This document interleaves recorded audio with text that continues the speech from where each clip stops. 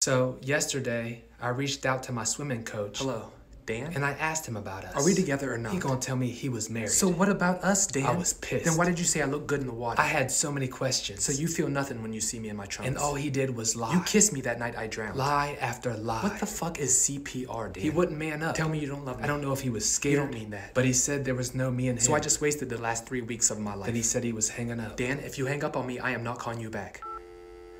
I'm calling him back.